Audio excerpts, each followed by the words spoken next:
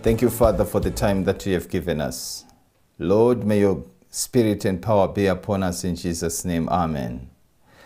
I welcome you all in a very special way, brothers and sisters all over the world. May the Lord truly bless you. My name is Kudzai Chikogore, your host, and this is the Herald Report Ministry.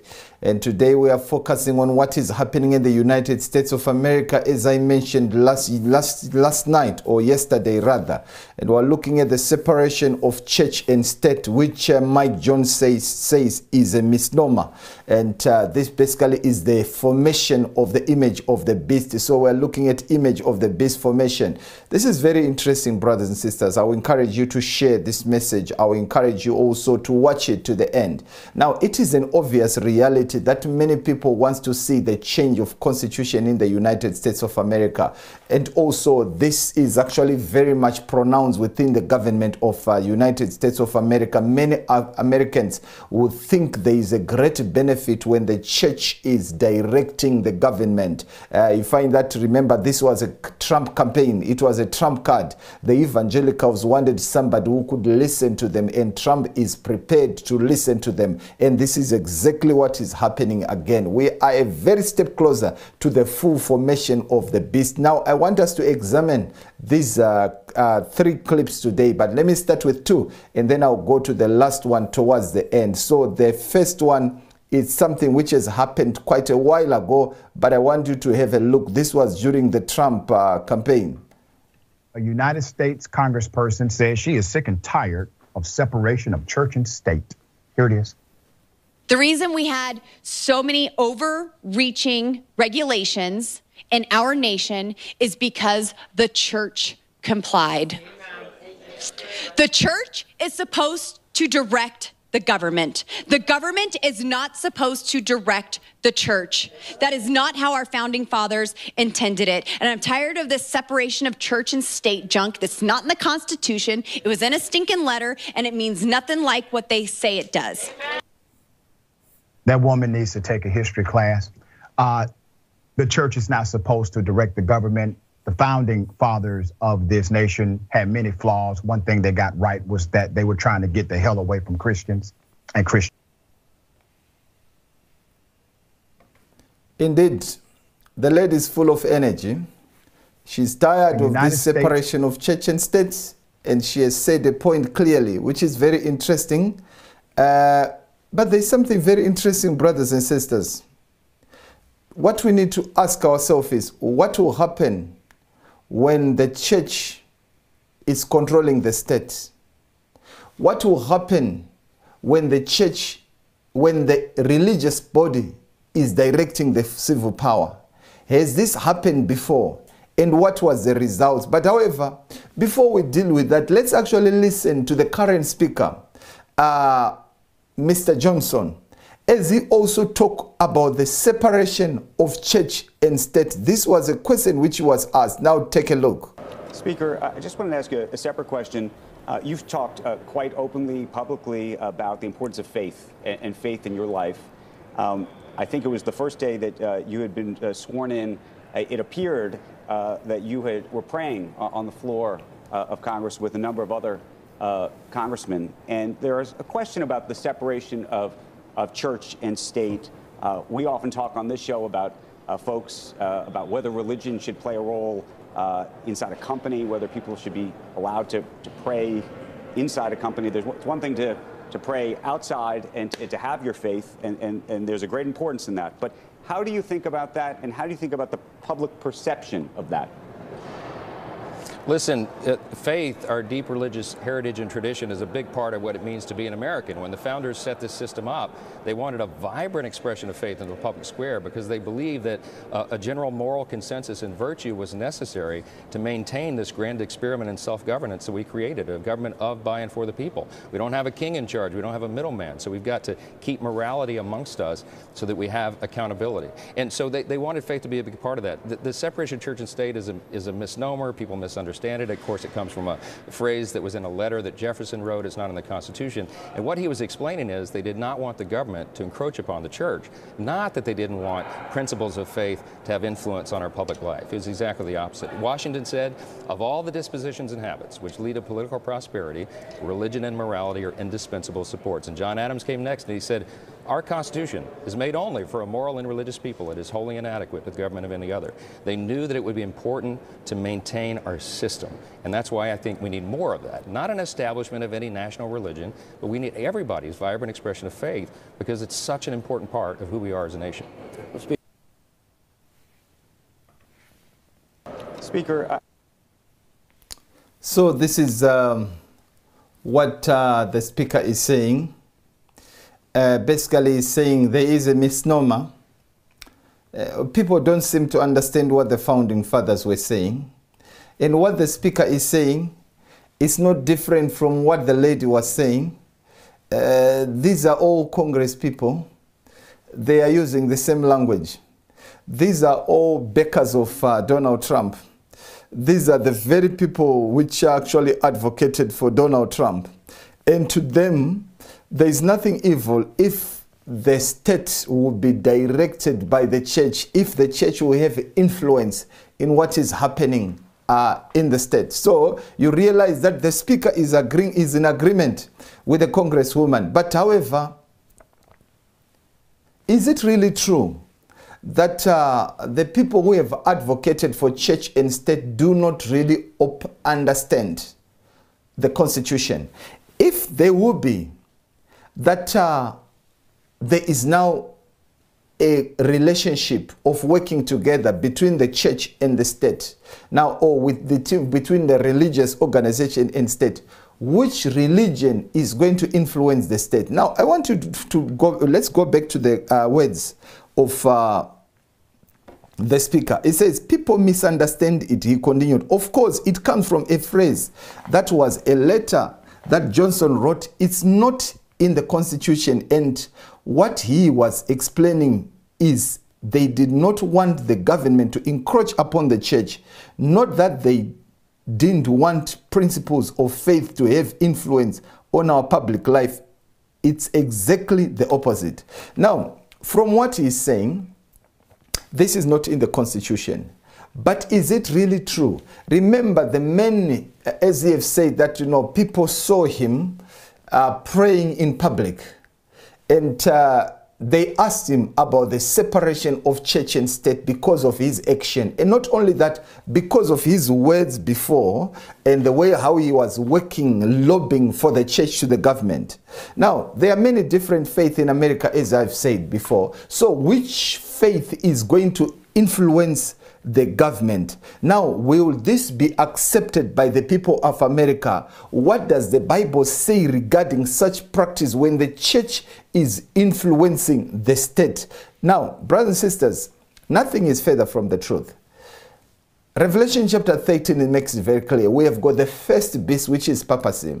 And then we have got the second beast, which is America. Now, the great controversy says to us, when the leading churches of the United States unite upon such points of doctrine as are held by them in common, shall influence the state to enforce the decrees and to sustain their institution, then Protestant America would have formed an image of the Roman hierarchy, and the infliction of civil penalties upon dissenters will inevitably result. So what Mike Johnson is advocating is that let church have an influence on the government. Now, when the church has influence over the government, it means that they are going to enact laws, and these laws may be contrary to what the government wants, or may be against the principles of some. Now, 49% of America, that's Protestants. They are only 49%. So if we are going to have the influence of the Protestant churches of America on the government to enact laws, this will be in violation to many other people. But most important and interestingly, it says that they will form an image of the beast. Which beast? The beast that has existed before, which is the Papal Rome. Now, brothers and sisters, the question is is this hierarchy now forming? Or is America now forming an image of the beast? How did the beast behave before? Now let's look at Revelation chapter 13:11. The Bible says, "And I beheld another beast coming out of the earth, and he spake, he had two horns like a lamb, and he spake as a dragon." Now the verse is very interesting, and the verse is packed.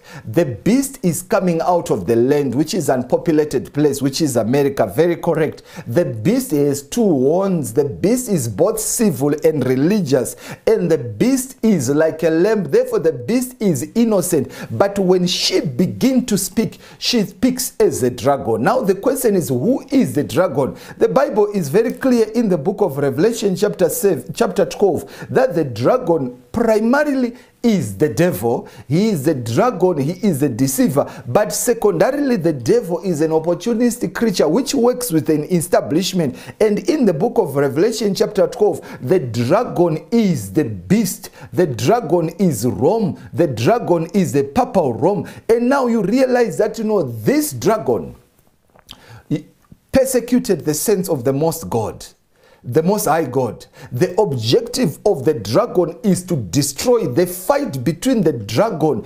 and Michael is on the commandments of God. And now those who follow in the teaching of the dragon, who fight the commandments of God. Now who is the power behind the secondary dragon? Remember, the secondary dragon being Rome, or being pagan Rome and papal Rome, she is following behind the devil. Now the power behind the dragon, or the power behind, yes, the power behind the secondary dragon is the devil himself. So now you find that, you know, the objective of the devil is to destroy the law of God. The object of the devil is to ensure that God cannot be worshipped. So now let's balance this very well.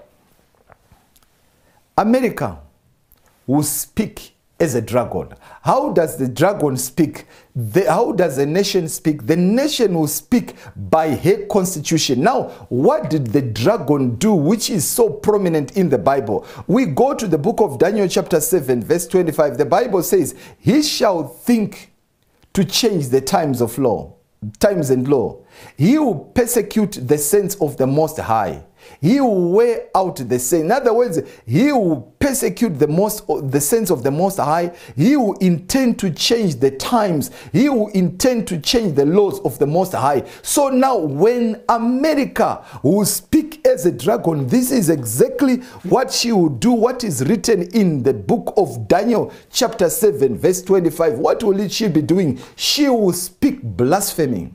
She will change the law. She will persecute the saints of the Most High. She will wear out those. She will destroy without mercy. Why? She will now be speaking as the dragon. So she will just follow in the steps of the dragon. What the papal Rome did is the same thing which America did to persecute the saints. Now look at chapter 12 verse 13. Chapter 13 verse 12 of America. It says, "And he exercise all the power of the first beast before him." What did the first beast do?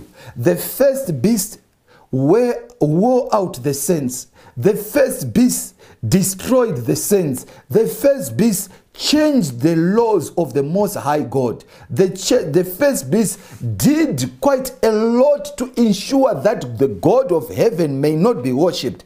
Now he would cause the earth and them which dwell therein to worship the first beast whose deadly wound was healed. You know, there is something very interesting about the second beast. When you go to the book of Revelation chapter 13 or the book of Daniel chapter 7, all the beasts that were coming on the scene, we will conquer the beast that was on scene, and the next beast will rise. But as for America, as she steps on the scene, her job is to revive the old beast. Her job is to strengthen the old beast. Her job is to ensure that all the power, the homage will be given to the first beast. Now, how is she going to do it? Verse 13, "And he doeth great wonders, so that he maketh fire to come down from heaven on the earth in the sight of many, and deceived them that dwell on the earth by the means of those miracles which he had power to do in the sight of the beast. Say unto them that dwell on the earth, that they should make an image of the beast which he had the wound by a sword and did live. When was the wound inflicted? In 1798 by General Berthier, the general of Napoleon. Now America then will say, my job is now to revive this beast. She had not finished what she intended to do. Now verse 15, the Bible says, and he had power to give life unto the image of the beast, that the image of the beast should both speak and cause as many as would not worship the image of the beast should be killed. And he causes all, both small and great, rich and poor, free and bond, to receive a mark in their right hand or in their foreheads. So there is a lot of work which the secondary beast, or which America will do. She will work very hard to propel the beast. She will work very hard to propel the dragon. She will work very hard to ensure that the constitution of the dragon has been enacted. She to ensure that the whole world wanders after the first beast. Therefore, America will be an instrument in the hand of the first beast to ensure that what the first beast intends can actually take place. Now, listen to this paper. This is what we are dealing with here. It says, while it is technically true that the words separation of church and state are not written in the Constitution, many legal scholars have said that the phrase is a reference to the Establishment Clause in the First Amendment. Oh yes, this is an establishment in the First Amendment. Now the question is, does Mike Johnson know about this amendment? Now let's actually look at the words of Mike Johnson once again, because he seemed to disagree with this amendment. He says, Johnson suggests Tuesday that the nation's founders believed religion and morality are central to the government. Is it really true? I think that's actually not true, because when the founders of America moved from Europe to America, they were running from the tyrannical of the papacy. They were running from a system where the state and religion was working together. So Mike Johnson is getting this very wrong. He is actually acting, this is actually not what this was intended. He says, they knew that it would be important to maintain our system, he said, and that's why I think we need more of that. Now the question is, what system was that? For they were running away from the system that were joining the two together, not an establishment of any national religion, but we need everybody's vibrant expression of faith because it's such an important part of what we are as a nation. That's a lie. That's a lie. But now, brothers and sisters, let me actually allow the Americans to speak. Now follow this. Let's go ahead and go to the Constitution. Congress shall what? Make no law respecting an establishment of religion or prohibiting the free exercise thereof. In an 1801 letter to the Danbury Baptist Association of Connecticut, President Jefferson Thomas wrote, and I quote, believing with you that religion is a matter which lies solely between man and his God, that he owes account to none other for his faith or his worship, that the legitimate powers of government reach actions only and not opinions. I contemplate with sovereign reverence that act of the whole American people, which declared that their legislature should make no law respecting an establishment. Let's go ahead and go to the Constitution. It is an obvious reality, brothers and sisters, that there is a war of separation between religion, religious power, and civil power. This was done to prevent the horrors of darkness, of the dark ages. The church should never have influence over the state. And this is what the First Amendment say again. Congress shall make no law respecting the establishment of religion or prohibiting the free exercise thereof. And the declaration says, we hold this truth to be self-evident, that all men are created equal and that they were endowed by their creator with certain unalienable rights, that among these are life, liberty, and pursuit of happiness. For that reason, brothers and sisters, nobody should exert anything on anyone pertaining worship. You are free to worship what you want. You are free to live the way you want to live. This is exactly what America is all about. But however, it's very plain and clear that those in charge now, the congresswoman, the congressman, the speaker of the house, they want to change this altogether. Their belief is you got it wrong. But however, my trusted source is the Bible and the Great Controversy. Let's go to the Great Controversy, page 442, paragraph 2. It says, such action will be directly contrary to the principles of this government, referring to the government of America, to the genius of its free institutions, to the direct and solemn avowals of the Declaration of Independence, and to the Constitution. The founders of the nation wisely sought to guard against employment of secular power on the part of the church, with its inevitable result in intolerance and persecution. So what exactly will happen? The land of the free, she will reject her constitution. The land of the free, she will go back to the beast.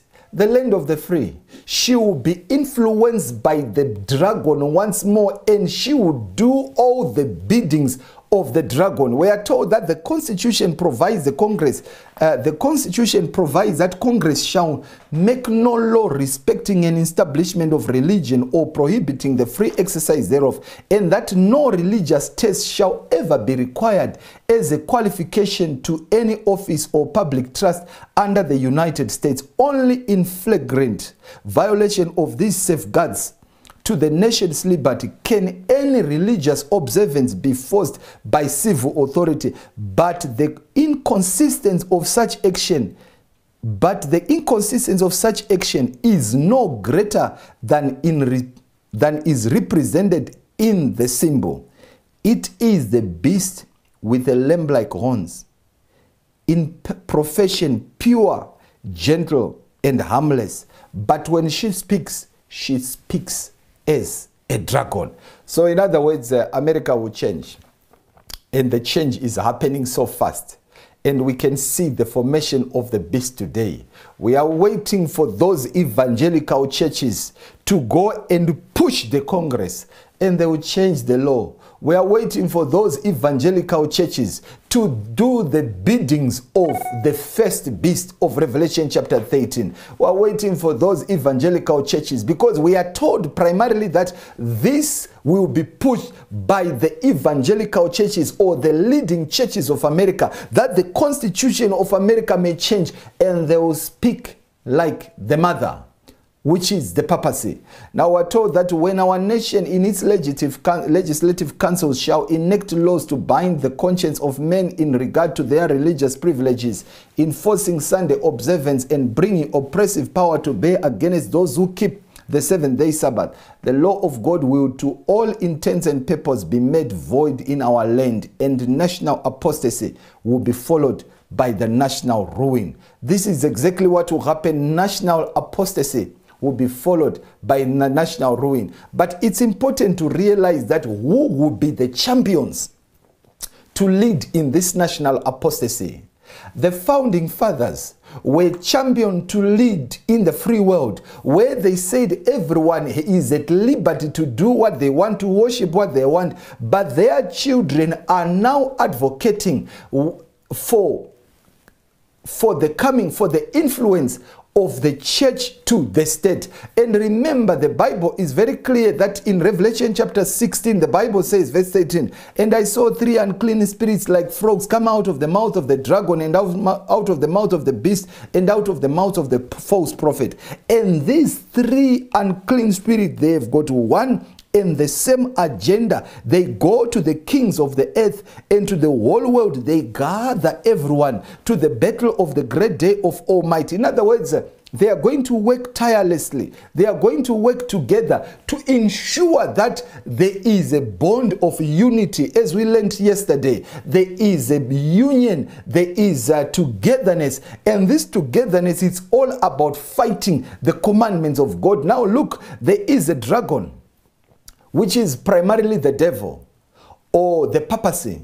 And there is a beast which is actually the papacy. In fact, the dragon is the devil himself. The beast is the papacy. And there is a false prophet, which is apostate Protestantism or America. And now inspiration say the Protestants of the United States will be foremost in stretching their hands across the gulf to grasp the hand of spiritualism.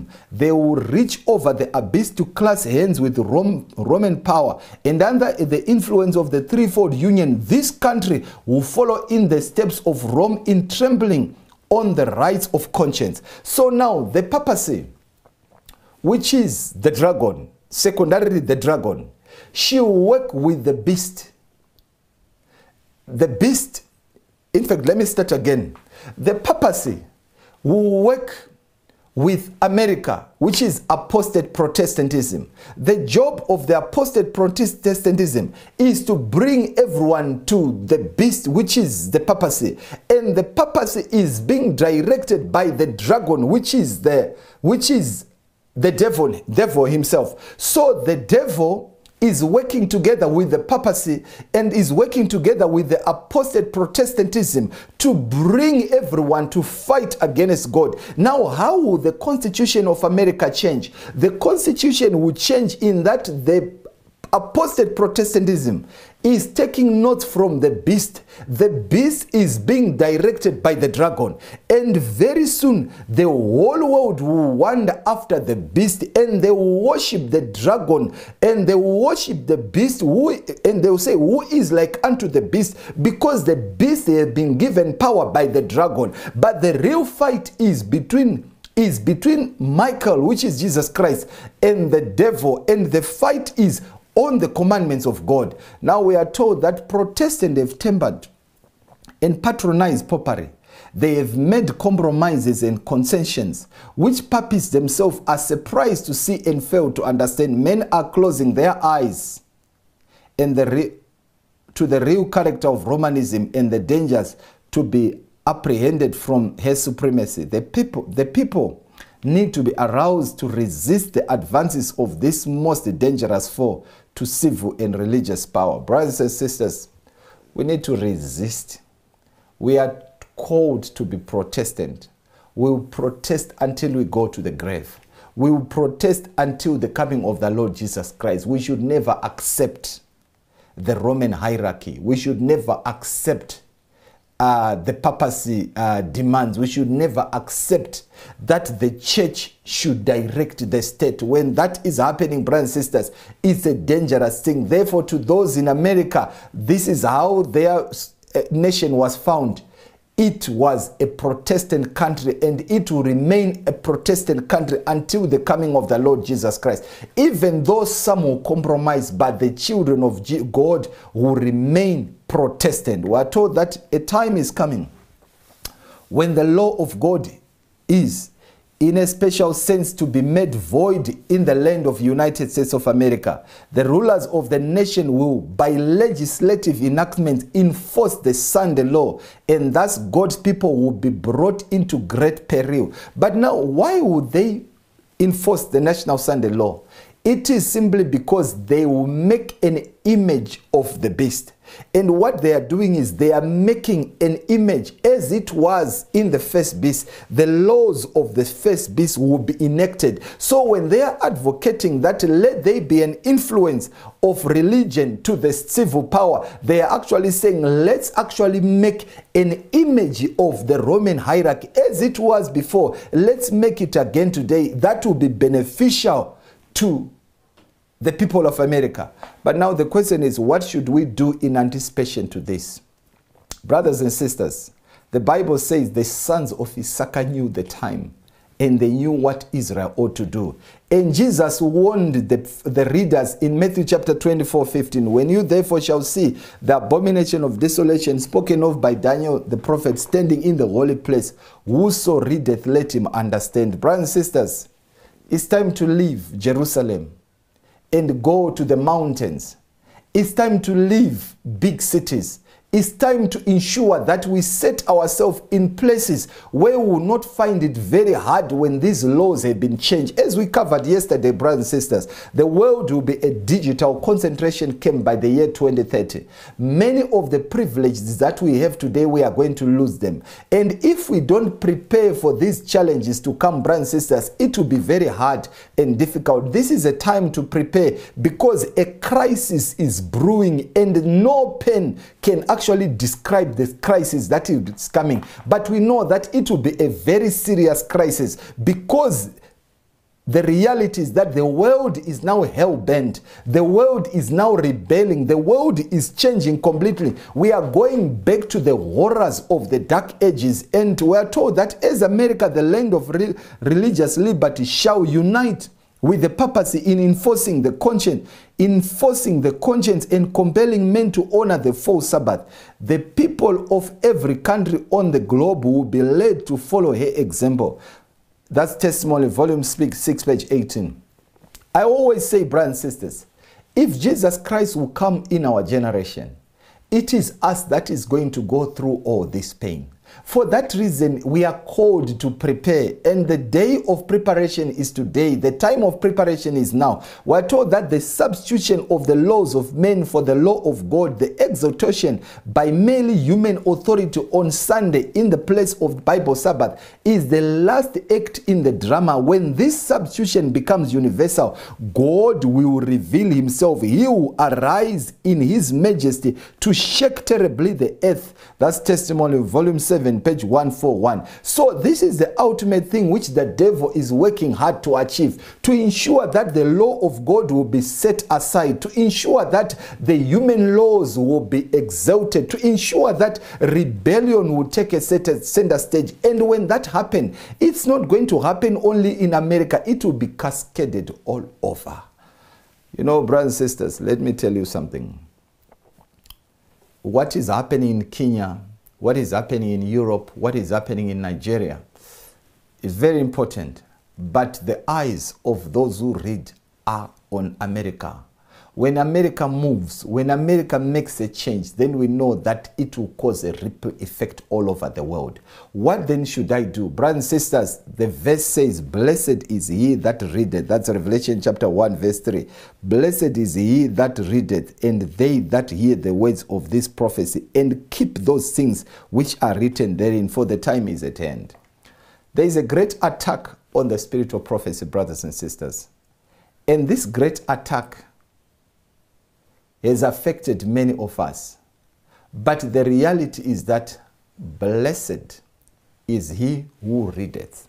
Not only that, when I have read, I understand, I act upon that which I have read, then I am blessed. I will be shielded from the challenges that are coming. Or even though we will go through the challenges, but we will not have anything to worry because we would have prepared enough. How do you prepare enough? Victory over sin, positioning yourself where God says we should be. Brothers and sisters, this is a call to preparation as we see the changes which are taking place in the United States of America. God has given us wisdom. God has given us inspiration. God has given us his words so that we may know what we ought to do as the children of God living in these last days. I definitely believe by God's grace, and this is my prayer that my belief could be true, that let Jesus come in this generation. But however, if he delays, still we are to obey the word of God. If he comes and we are prepared, then blessed are we. And remember, the promise is very clear. Blessed is he that readeth, and they that hear the words of this prophecy, and keep those things which are written therein, for the time is at hand. Brothers and sisters, time is at hand, and this is a time for the return of Jesus Christ. Shall we pray? Thank you, Father, for the time that you have given us. For the time is at hand. Give us grace and wisdom to prepare, so that when you shall come, you find us ready to meet you. Pour your Spirit upon us. Strengthen us in the decisions that we have made, and give us wisdom to continue to make wise decisions, to come to you. Bless us, we plead with you in Jesus' name. Amen. Until then, brothers and sisters, may the Lord continue to bless you. I look forward to see you in the next edition. Let's continue to share the message. Don't forget to subscribe if you have not so. Don't forget to share the link. Until then, continue to be strong in the Lord. Amen.